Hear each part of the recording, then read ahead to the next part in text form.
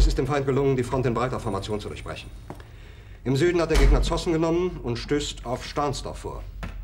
Der Feind operiert jetzt am nördlichen Stadtrand zwischen Frohnau und Pankow. Und im Osten ist der Feind bis zur Linie Lichtenberg-Marsdorf-Karlshorst gelangt. Mit dem Angriff Steiners wird das alles in Ordnung kommen. Mein Führer, Steiner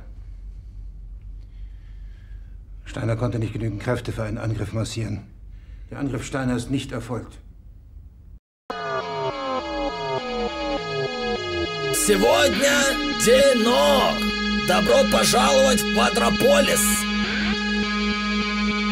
Мы не хотим иметь большие ноги. Мы хотим иметь самые небейшие огромные окорочка. Если ты тоже хочешь этого, приседай так, чтобы твоя жопа поцеловала пол. Приседай, приседай, еще раз приседай на... Хватит, я устал.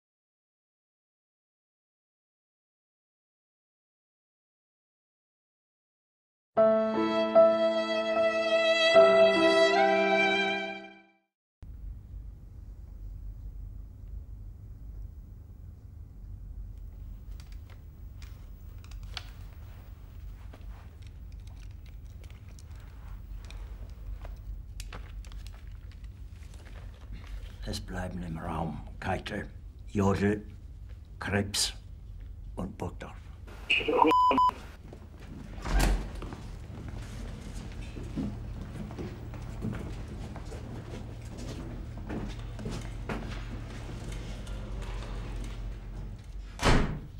Das war ein Befehl!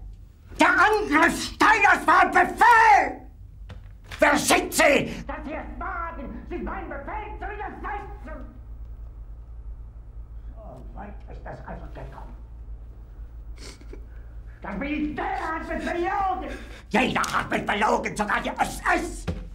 Die gesamte Generalität ist nichts weiter als ein Haufen niederträchtiger, treuloser Feiglinge! Mein Führer, ich kann nicht zulassen, dass die Soldaten, die für Sie verbringen... Nicht als Feiglinge! Verreiter, Versager! Mein Führer, was Sie da sagen, ist ungeheuerlich! Die Generalität ist das Geschmeiß des deutschen Volkes! Sie ist ohne Ehre! Sie nennen sich Generale, weil Sie Jahre auf Militärakademien zugebracht haben, nur um zu lernen, wie man Messer und Gabel hält! Jahrelang hat das Militär meine Aktionen nur behindert. Es hat mir jeden nur ersichtlichen Widerstand in den Weg gelegt.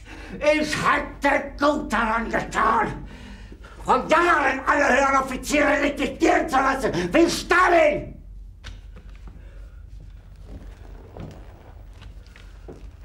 Ich war nie auf einer Akademie.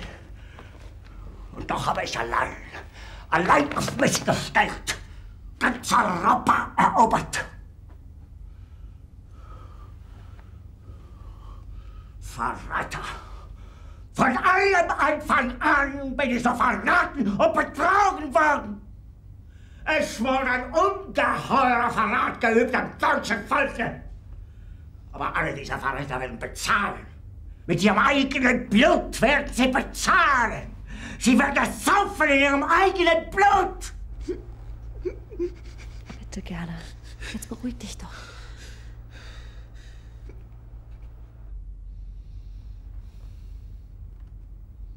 Meine Befehle sind in den Wind gesprochen.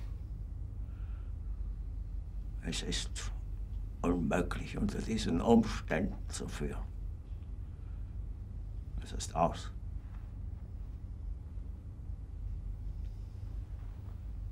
Der Krieg ist verloren.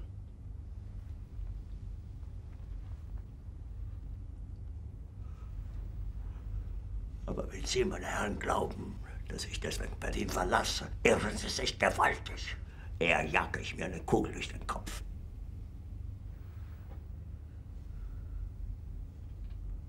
Tun Sie, was Sie wollen.